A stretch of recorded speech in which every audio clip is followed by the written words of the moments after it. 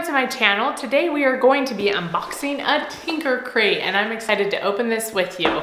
And so if you are new to my channel, I created this channel as a homeschooling resource to do unboxings, which is what we're doing today, to give you curriculum ideas, organizational ideas, and ways to invite Christ into your homeschool space. So if you're interested in those things, please hit that subscribe button and let's open this crate. Okay, so this month's Tinker Crate is Animation Machine. It says explore animation with a machine that turns drawings into moving pictures. So this will be a cool thing to explore with my son. And I think we have one more Tinker Crate coming, and then I switched to the Eureka Crate for him. So you can look forward to that in a couple months probably, maybe next month, I'm not exactly sure. But when you open this crate, you can see the blueprints in there.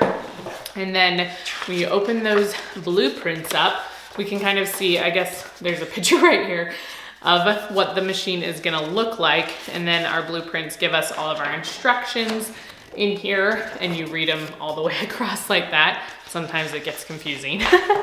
But then we have our little magazine, and it says animation science over here. And so it's gonna have inside the screen, this will probably be really cool for my son to learn about as well, because just this kind of stuff is really cool. I haven't ever looked into it a whole lot, but it's just amazing how they put stuff together. And my husband did a fair amount of research with Disney before they had digital animation, and just crazy the amount of work that has to go into it. So these are I have no idea how to say that. I don't know, cards right here. And so this has some different, I don't know, this one's alphabet. There's some circles. They're pretty thick. These are circles, but they have a hole in the middle. And they're the colors, like when you're, those old TVs, when the colors all went crazy, that's what it looks like.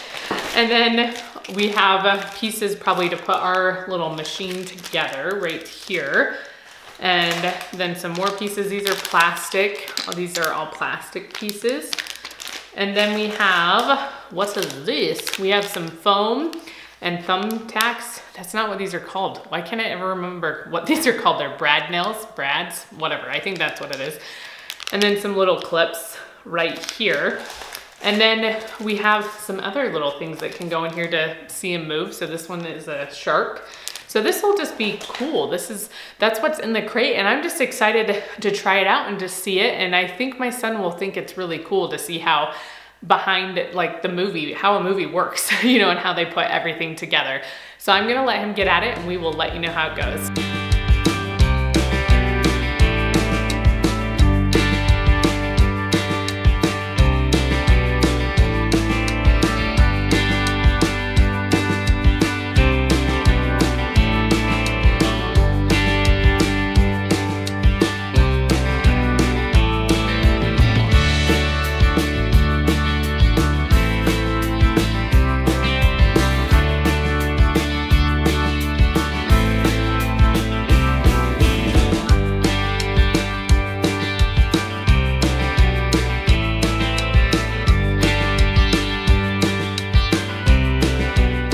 Okay, so Mazer finished the Tinker Crate and I think he enjoyed it. This one wasn't extremely hard, and I don't feel like he was not as engaged in it as he was last month. He loved the like Etch-a-Sketch thing, Etch-a-Sketch, however you say that thing. He loved that, the little drawing board. It was so fun for him and he just played with it for days, which he doesn't usually do. This one he kind of built and was like, meh, whatever, and moved on. So I think it'll be good that we're getting the Eureka Crate probably next month. I'm not really sure. I don't know if we have another Tinker Crate coming. We might have one more left. And so it'll just be something to change it and be a little bit different, because these are kind of too easy for him right now. But here is the animation machine. It is very cool looking, and what it can do is cool. And just the way animation works is absolutely amazing. But it was very easy for him to put this together, like no joke, maybe 10 minutes. It was very, very quick.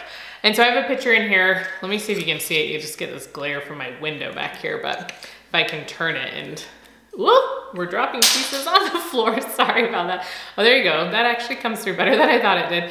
So the horse now is running backwards. Now we're running forward again. But so it's really cool. It comes with a whole bunch of these little sheets like this, and they have front and back. So you just unclip up here and you slide them in. and then you can put them around. Sorry, it just lost part of its bottom. It's down there on the floor. But I just thought it was super cool the way that it works and showing how animation works.